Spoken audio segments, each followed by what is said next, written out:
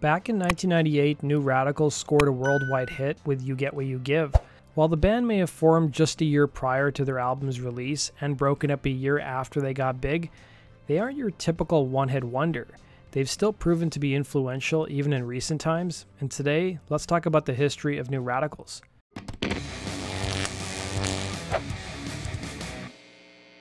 The main catalyst for New Radicals was frontman Gregg Alexander, who was born Gregg in Grosse Pointe, Michigan, an eastern suburb close to Detroit.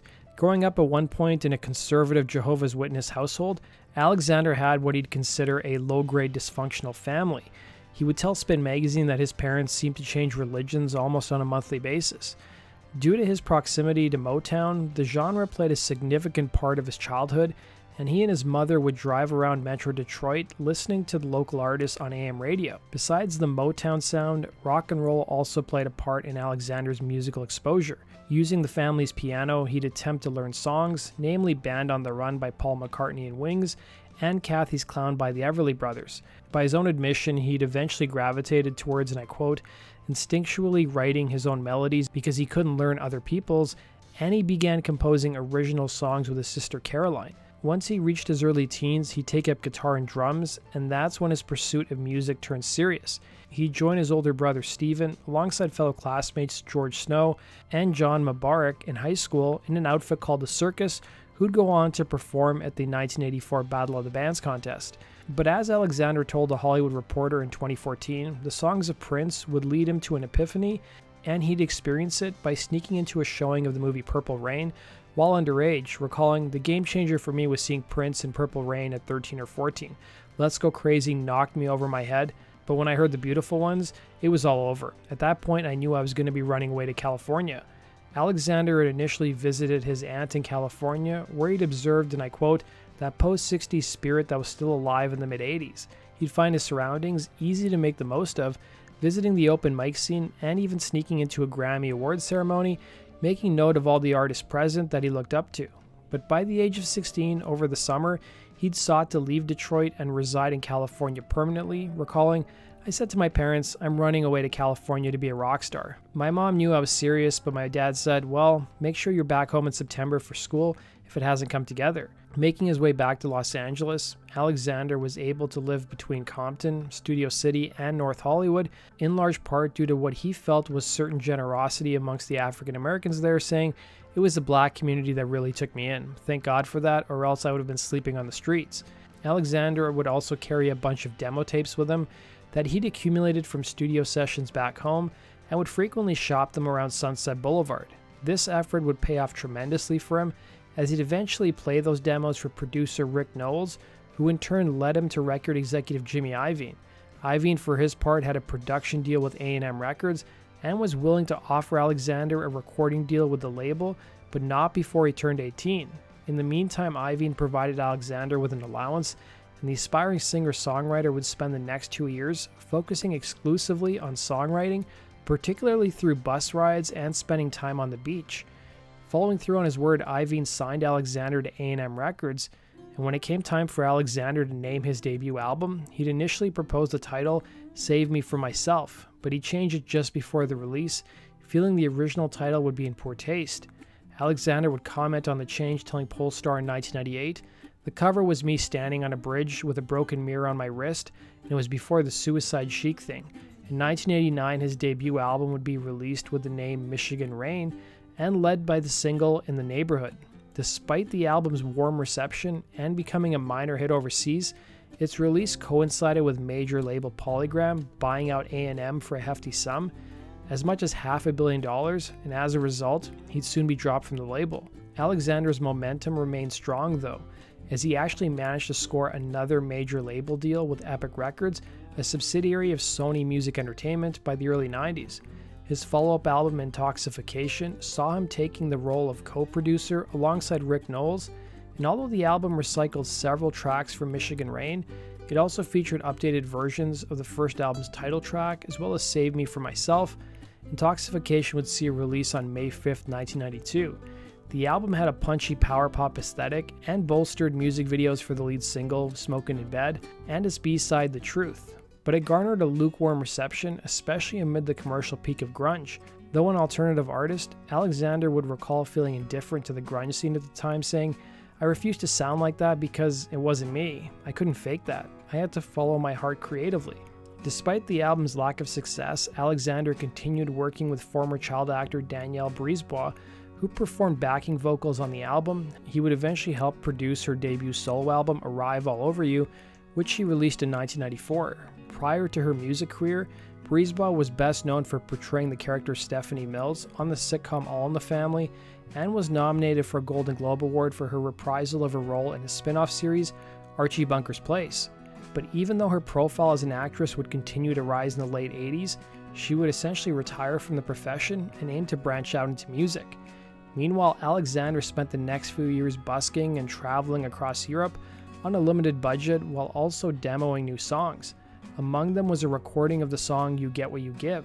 By 1997, as luck would have it, a friend went ahead and took his demo over to Michael Rosenblatt, the A&R man responsible for launching Madonna's career. From there, Alexander would sign a deal with MCA Records, and this would be his third major recording contract. He'd reflect on his decision to go forward with the third signing, telling Polestar, "I started getting a second wind in terms of thinking that I could use rock and roll for a purpose other than self-aggrandizement or celebrity or all kinds of."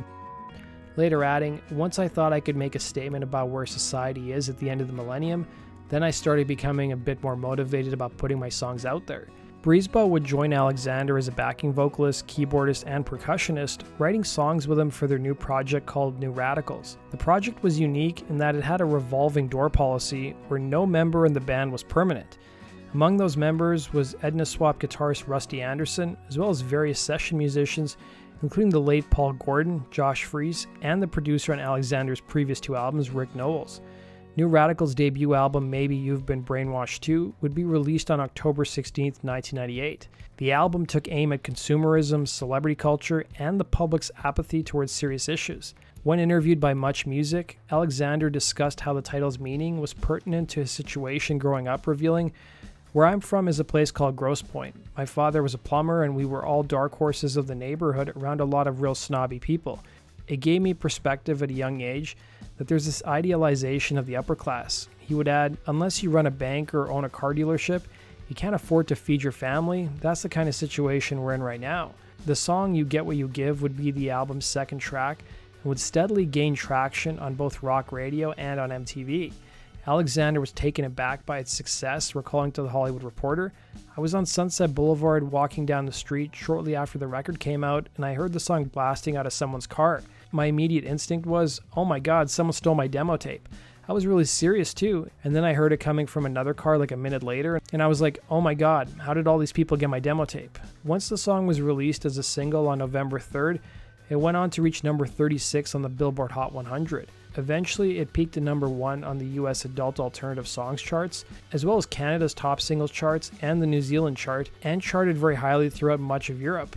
In less than a year, New Radicals would tour the world, and the album would be certified platinum, and the music video for You Get What You Give would also be a huge hit. Helping push the song into the stratosphere was MTV's Total Request Live, having it air alongside rock giants at the time, Korn and Limp Bizkit.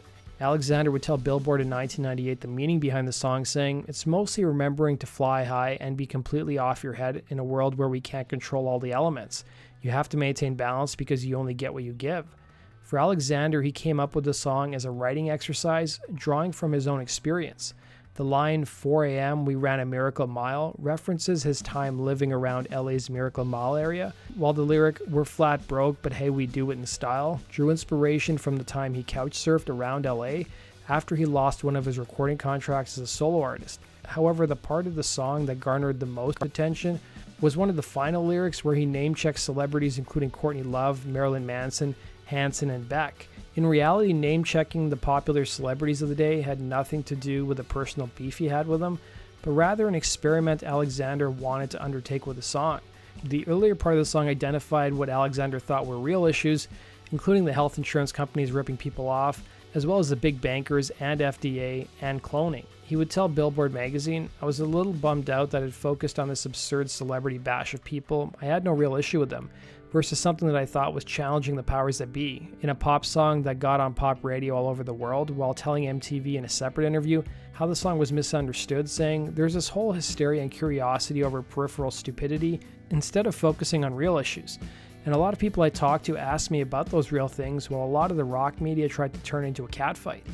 As the song and the band's debut record began to find an audience, big names in the music industry also took notice and showered Alexander with praise, most notably Joni Mitchell, who called You Get What You Give as, and I quote, "the only song I have liked in a long time," and referred to him as, and I quote, "my kind of punky white boy." Alexander would also get the opportunity to meet several of his musical idols during this time, including George Michael and Prince, who sang his praises.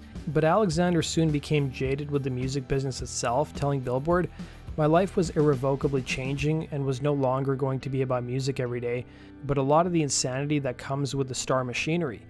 It was following the success of the album's first single that the label had already shot a video for the next single, Someday We'll Know, and was about to release it. But in July of 1999, Alexander pulled the plug on the band, and the announcement even caught his label by surprise, who, according to Billboard magazine, were even exploring suing him, but eventually came to a settlement agreement.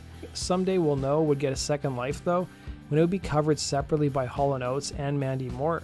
For Alexander, he was tired of the celebrity culture and lifestyle, writing in a statement at the time, "It was an experience playing the artist, but I accomplished all of my goals with this record, and I'm ready to move on and make the next step in my career," adding, "I'm going to be turning 30 next year, and realize that the fatigue of traveling and getting 3 hours of sleep in a different hotel every night to do boring hanging and schmoozing with radio and retail people is definitely not for me." He would also add that he wanted to be more like producer Mutt Lange than a rock star. Years later, he would tell Billboard, looking back, "I've seen the Inside Dream Factory as a visitor. I got the visitor pass, if you know what I mean. When it actually started happening for real and I wanted to talk about injustice and politics and meaningful things, there was no support system. I had no one backing me up. I was young and disillusioned. It's like quite a bit of the writing on the wall about consolidation of radio cable companies, big business." He would compare the fame to being trapped in the Hotel California, adding, "There was a part of me that felt like it was going to F and destroy me. I saw one chance to run out of the Hotel California. I think I realized the only way to do that was to burn the mother effer to the ground." It was following the breakup of New Radicals that Alexander would continue to work with Danielle Brisebois, producing her follow-up album Portable Life, which featured the members of New Radicals as her backing band. Although the album was scheduled for release on October 16, 1999, it was shelved for almost a decade when it was finally released as a digital download. In the 2000s, Alexander would move to London, at one point crashing with the band The Darkness. Despite leaving New Radicals in his past, the music industry soon came calling, including major label record executives like Clive Davis, pushing him to write more music, which led him to writing with and for other artists. He would use the pseudonym with the first name Alex and last name Ander when it came to songwriting credits, and wrote hits for other artists who had proved to be popular across Europe and the rest of the world, including 2 chart-topping UK singles, Murder on the Dance Floor for Sophie Ellis-Bextor and Life is a Roller Coaster for Ronan Keating. But his biggest hit of his career would be the 2002 Santana song, The Game of Love, which was originally demoed by Macy Gray. Despite another hit, Alexander still felt a little bit of disillusionment with the industry and sold his publishing while keeping his masters. As for who he decided to work with in his career, he would tell Billboard the benchmark was pretty low. It would be anybody who would call him enough times. It was following the sale of his catalog that Alexander soon started getting into charity work, working with various non-governmental organizations who deal with poverty in sub-Saharan Africa. By 2010, he was contacted by writer and director John Carney to compose music for a film he was working on called Begin Again, in which a down-on-his-luck record executive teams up with an aspiring singer-songwriter who was dumped by her collaborator and longtime boyfriend, and the two revived their spirits by recording an album together throughout various parts of New York City. Alexander would recall being inspired by the script, noting, and I quote, "It gave me the impetus to walk away from my break. I was all guns blazing. I started writing songs immediately." The definitive song to lead the movie's 16-song soundtrack would be titled Lost Stars, which he'd written in 2012 with Brisebois alongside a few other writers. Alexander discussed his approach to writing the song, saying, "The goal was for each lyric and sentiment to be a story and a thought unto itself, but also to the greater mystery of life, which is that we are all coming and going in this life. We are just a lost star. We are a spark on the horizon. By his own admission, Alexander felt deeply affected by the composition, adding, "The song is probably the saddest song I've ever written in my life, to the point where I had to morph the melodies and chords to try to make it uplifting." Once he'd sent the song to John Carney, he knew he had a hit on his hands. Recalling, "I got back the most beautiful email saying that he'd been crying on his keyboard. That was one of the greatest experiences I've ever had as a collaborator," he'd say. Begin Again would be released in June of 2014, grossing almost $66 million against an $8 million budget, and the song Lost Stars would go on to win a Hollywood Music and the Media Award for Best Original Song in a Feature Film. At the time, Alexander was interviewed for The Hollywood Reporter, and it was his first in-depth interview in 15 years since he'd kept somewhat of an anonymous profile. It was uncertain as to what he'd get involved with down the line. It would take a massive world event for him to bring back New Radicals and perform their hit song again, and it was Joe Biden's inauguration, really? Okay, well, New Radicals came out of retirement. Alexander would tell Rolling Stone in 2021, "A friend whose team made the Get Out the Vote videos asked me, 'Gregg, the song has such a personal meaning to both the Biden and the Harris families. If they asked, would you consider performing the song as New Radicals at the inauguration?' It sounded so far-fetched, I half-joked, only if you'd play guitar, but a month later I received an official request, so I said let's do it." When asked whether the New Radicals reunion would be a one-off or if the band were open to doing more down the road, Alexander responded, "I have unreleased albums with many songs, so when I can just figure out how to clone myself and send that person into the world for me to live this crazy life, maybe I can still be a contender," he'd say. He would go on to say, "But seriously, regarding the future, I often have a rabbit or two up my sleeve, and looking back, I'm very grateful that music's been a passport to a life I'd never imagined at 16, when I just stopped trying at school so I could save my energy to run home to my bedroom ramshackle studio to make off-the-wall demos." That does it for today's video, guys. Thanks for watching. Be sure to like button and subscribe, and we'll see you again. Rock and roll your stories. Take care.